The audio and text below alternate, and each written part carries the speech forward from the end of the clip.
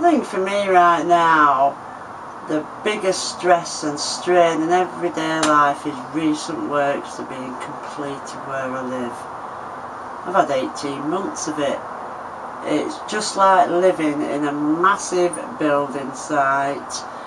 They're in, out, they don't say when they're coming, when they do come, they just make a mess. There's no proper schedule. My life is turned upside down, moving boxes here, moving boxes there, trying to fit it in around work schedule and holidays, and there's just no continuity. How they expect people to live in an ant farm, that's what the equivalent of this is, I really don't know.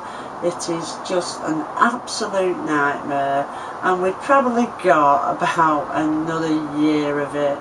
It stresses the hell out of me every day.